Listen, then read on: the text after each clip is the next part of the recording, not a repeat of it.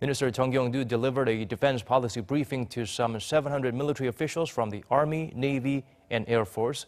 Speaking at Gyeryongdae military headquarters, the defense chief explained the plans for the military's main tasks this year.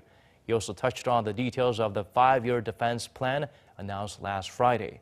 Jeong stressed the importance of maintaining a strong defense posture, building trust by implementing the Inter-Korean Military Agreement, and modernizing the nation's defense system with the ongoing Defense Reform 2.0.